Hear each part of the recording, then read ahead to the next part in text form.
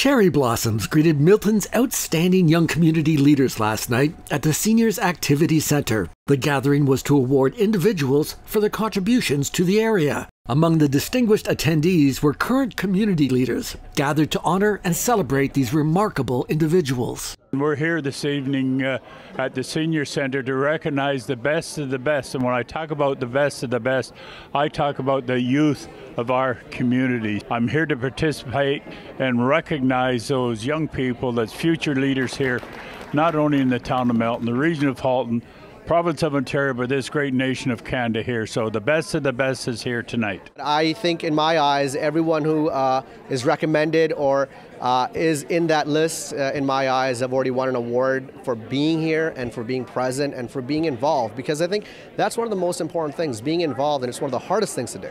I'm here today because it's important to recognize some incredible young people that make us such a complete and connected community and a place of possibility. You know, young people are the majority of the demographic if you look at the statistics in the town of Milton, and it's very important to recognize the leaders of tomorrow, and you're going to see some incredible young people here tonight who have achieved so much at such a young age. The event was organized by the Milton Youth Task Force.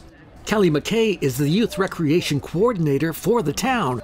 She said it was challenging for the group to select the evening's honorees. Tonight we're honoring 10 award winners. 9 of them are youth and 1 of them is a youth group.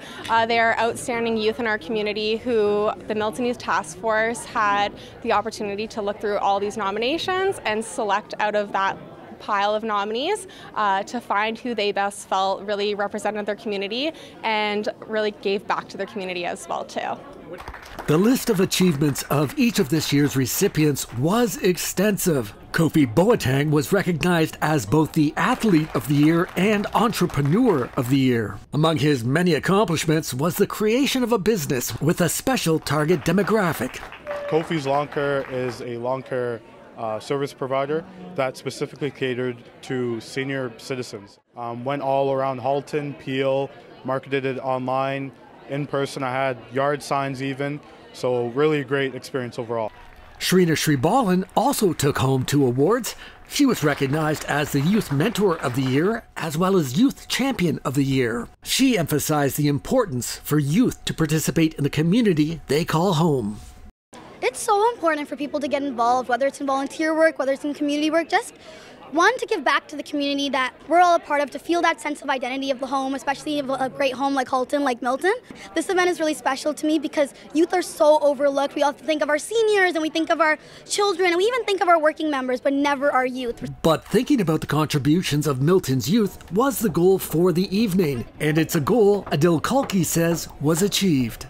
The award component for this particular part of the task force really helps, emphasize to young people that their work is being noticed and recognized. Enjoying the company of tomorrow's community leaders in Milton, I'm Glazebrook for Halton News.